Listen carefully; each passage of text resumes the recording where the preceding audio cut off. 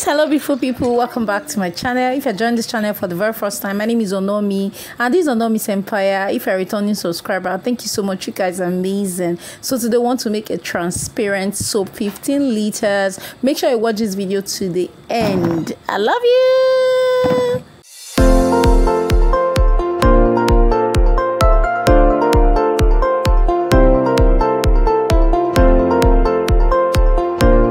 So guys, welcome to another DIY creation with Onomi's Empire. So today I want to make a hot pressed liquid soap part 2. This is about 15 liters. We made about 7 liters in the first video and someone requested for this, so we are making this 15 liters. Easier for you if you want to make about 50 liters so that you can calculate properly.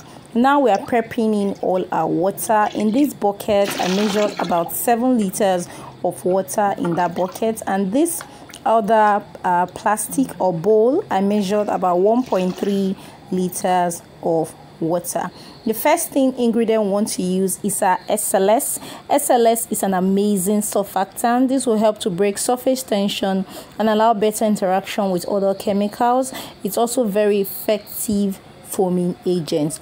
So we're dissolving our SLS in our 7 liters of water. I'm going to drop all the measurements on the screen. Now we'll be stirring this so that this could actually dissolve before we continue with our production. Make sure this SLS dissolve completely. Please calculate properly to avoid my soap is too watery.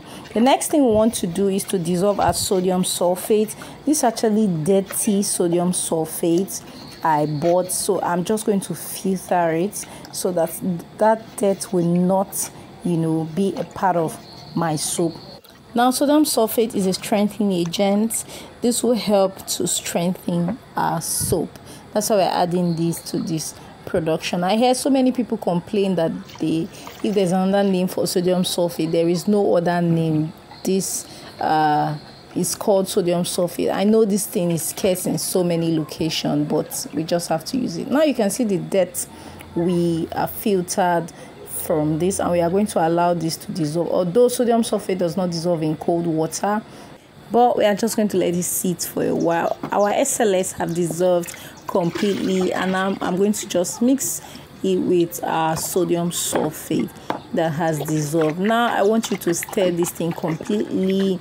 Stir it very well so that it can combine and you will get a very good, make sure you get a very good blend. It's very important when you're making soap that you get a very good blend so that your soap can come out very well. So guys, I was boiling water earlier. I boiled about 4 liters of water. Please take note, 4 liters of hot water, but not too hot like you want to peel chicken, but a very good temperature. And next we want to add in the next ingredient, which is our Texapon. So our Texapon is a foaming agent. It's also an anionic surfactant, the second surfactant we want to use in this production. Now I'm just going to add our Texapon into our hot water that we've already poured into the bowl. Now after adding our Texapon, you just stir this thing a little bit. I know Texapon will not blend completely with water, but just blend it a little bit before we add in the next ingredients. Loving this video, right? Please like this video, share this video with your friends and family, and support Onomi's Empire so that YouTube is going to push this video for me, guys. So guys, our next ingredient is our sodium chloride, which is also called salt. It has a natural microbial properties, helps to fight bacterial germs, and it also serves as a preservative that will help to extend the shelf life of our soap.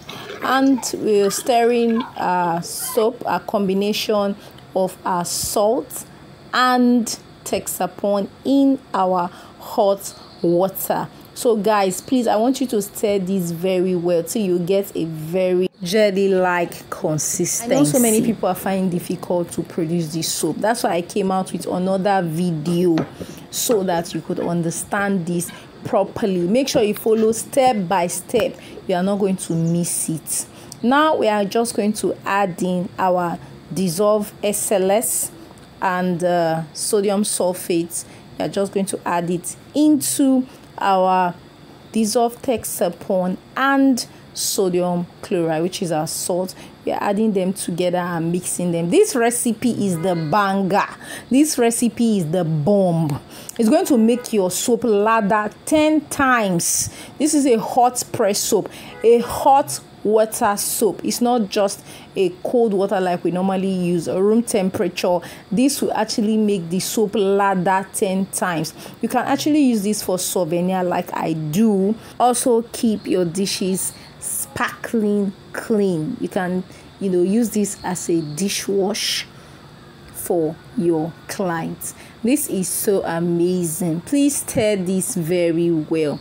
This soap, another thing I want to say about this soap is not supposed to be thick. Some people are getting it wrong. It's a transparent soap. It's not watery. It's not thick like your normal multi-purpose soap that we make, or your laundry liquid soap. It just has a very good and jelly-like consistency, like the Morning Fresh you see in the market. Now, I left this soap to the next day, and this is how it is. It's now very, very clear, so that we can, continue with our production. You can see how clear this soap is. Luscious. This soap is beautiful. This soap will lather very well, and you can see it's not too thick and it's not too thin. So make sure you get this recipe right. Do not overdo it. If not, you are going to still come out with a watery soap. Look at the consistency, like a very jelly-like consistency, which is lovable and amazing. This will make your customer come back to get more from you guys. Now I divided my soap into 2 parts because I want to use 2 colors. I want to use blue and pink. I want to make 2 different beautiful colors for my client. She actually chose that color, which is amazing. You can use any color of your choice, any beautiful color of your choice for your clients. Now this is our blue color, which is very fine and beautiful. I dissolved it in water and I added it to my soap little by little. I got the exact color I want for this soap. Some people like it lighter color, some people like it darker blue, so I just made it moderate. It's looking so dark here, but when you put it in the bottle, it will come out in a lighter form. And now this is my pink. I've already dissolved it in water already, and this is so beautiful. Which color do you love? Do you like the blue or the pink? Please tell me in the comment section. Guys, please like this video, share this video with your friends and family. Support Onomi's empire. We sell skincare, hair care and lip care products. Make sure you patronize us. We ship worldwide, to Canada, to France, to Europe, anywhere you want, to Nigeria, to Ghana. Try us, do business with us, guys, and you're not going to regret it. We are so reliable and we give effective products. Next, we want to add in the next ingredient. I'm adding glycerin to this to give it a little bit of shine. Glycerin serves as a humectant, which means to draw in water from the atmosphere to the skin. In case you're using this for a hand wash, this will serve very well. And now this is our perfume. You can add any fragrance of your choice. I'm using lemon, mango and strawberry for this. Now added glycerin. You can add about 15 ml to your production if you're not separating your soap. 15 ml in total. I also scooped out a little bit of soap to dissolve my perfume like I used to do on this channel if you have been following me for a very long time, and add it back into my soap. I don't like pouring perfume directly because some perfume are chemically made, which could actually make my soap turn watery. This is an oil-based perfume. Please, if you have a water-based perfume, you can add directly. Now these are my beautiful 250 ml containers which I'm using for my clients. They are very affordable. You can actually do the same. So I'm packaging this soap. Right now it's looking cloudy, but trust me, the next day it's looking so beautiful. Like you want this soap in your house, in your kitchen. This soap is so effective. You take out grease from your dishes and it's so wonderful.